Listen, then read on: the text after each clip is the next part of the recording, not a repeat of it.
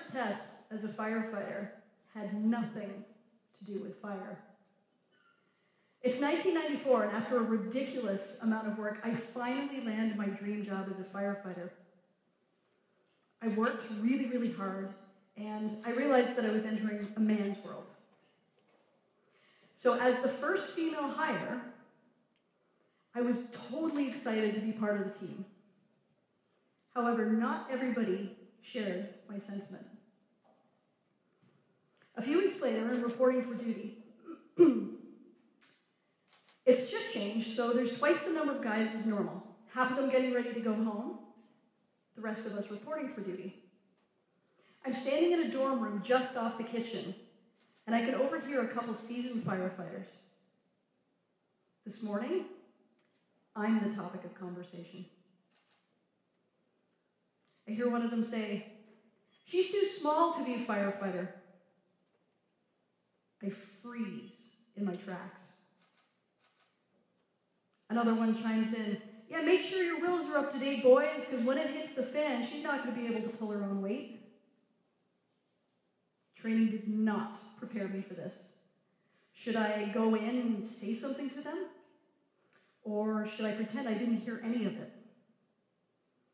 Just then, over the loudspeaker, I hear Firefighter Varela to the district chief's office. What now? Nobody else is getting called to the district chief's office? Did I forget something? Did I miss up? Am I getting fired? I take the longest walk of my life down a cinder block corridor. I open the district chief's door and find him sitting behind his desk. He waves me in.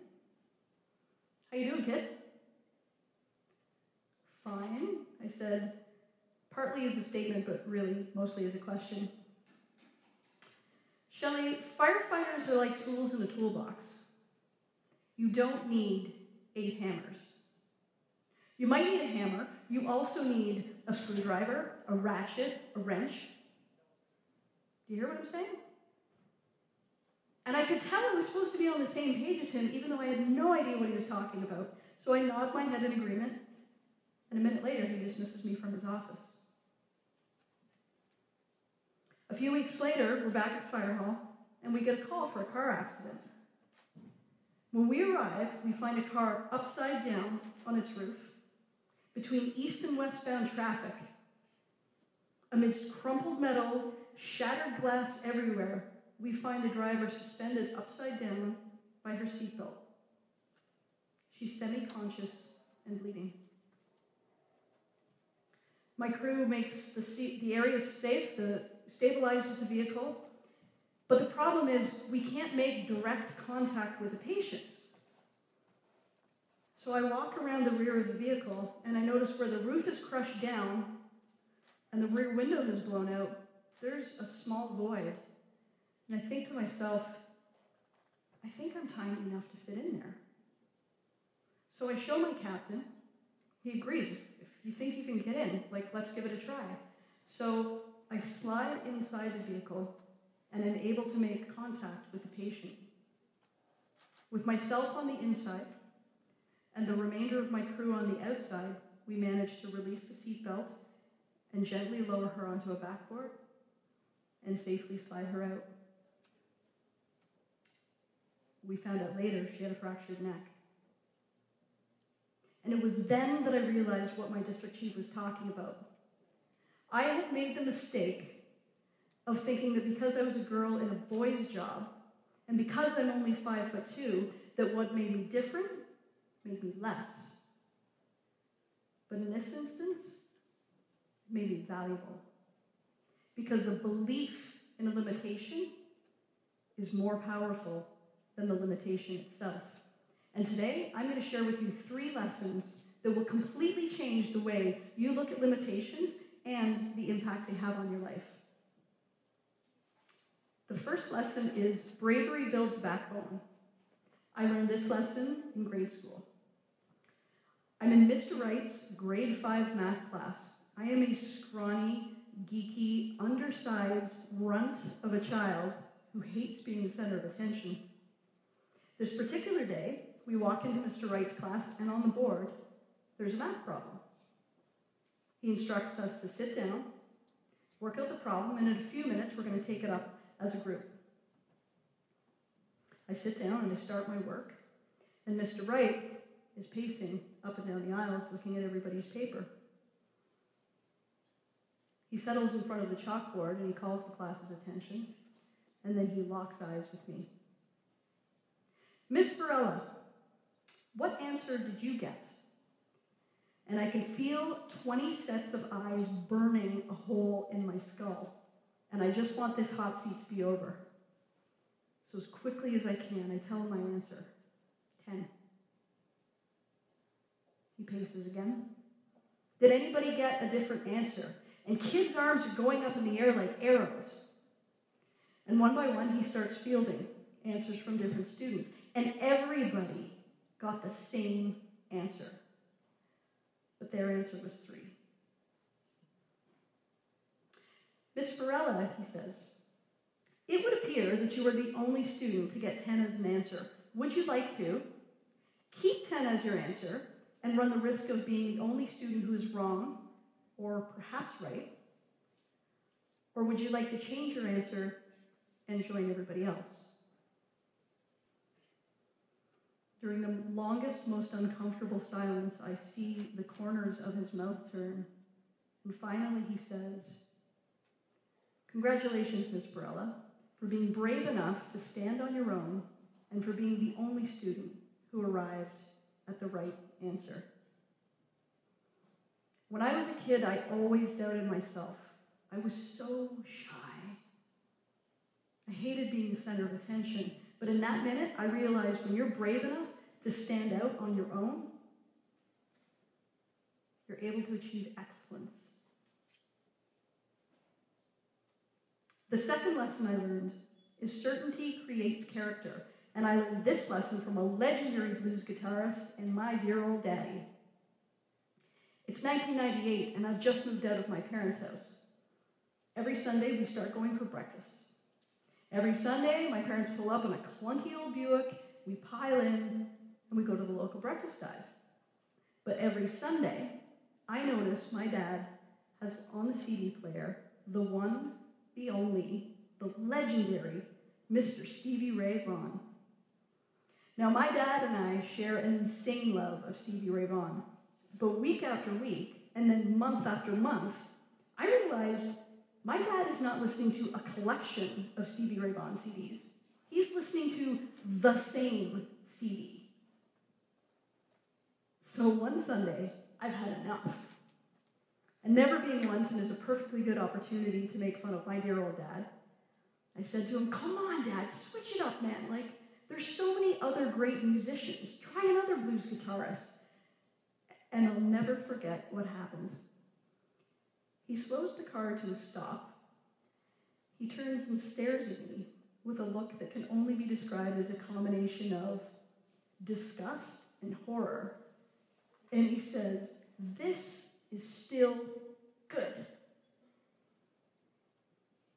Conversation over. Because he was right. He was certain about what he loved. Years later, it's 2010. I'm standing in my kitchen and my phone rings. My mom says, Shelli, your dad has lung cancer. I thought I was going to pass out. In moments like that, a million thoughts go through your head, and then boom, I went into firefighter mode. Okay, what do we need to do? What do we need to do first? Let's run the place, figure it out. Let's get this done. But I learned that not everything is a solvable problem. And over the next 10 months, I watched my dad get weaker and weaker. But the one thing that never changed was his attitude. I would go visit him, and he would ask me the same thing every time. What fun thing did you do today? God help you, you better have an answer. When he was admitted to the hospital for the final time, that one thing remained true. He was not interested in his diagnosis. He was not interested in his treatment. He wanted to know what was going on out there, And what fun thing did you do today? On what would be his final night, I sat at his bedside with my friend Sarah. At this point, my dad can't speak. He can't even swallow. Sarah and I smuggled in the sacred Stevie Ray Vaughan CD. We popped it in the laptop and we cranked the volume. I'm sure the nurses were wondering what was going on in palliative room number 5. But with what little strength my dad had left, he raised his arms. And he air guitared Stevie Ray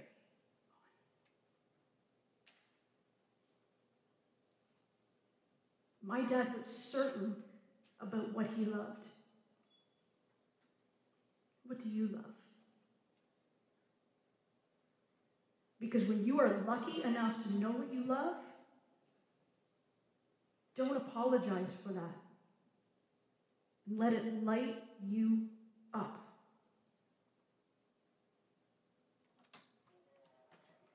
The third lesson I learned is perception creates reality. I learned this lesson at 12,000 feet. When you lose somebody you love, it creates this void in your chest, and that was definitely true for my family.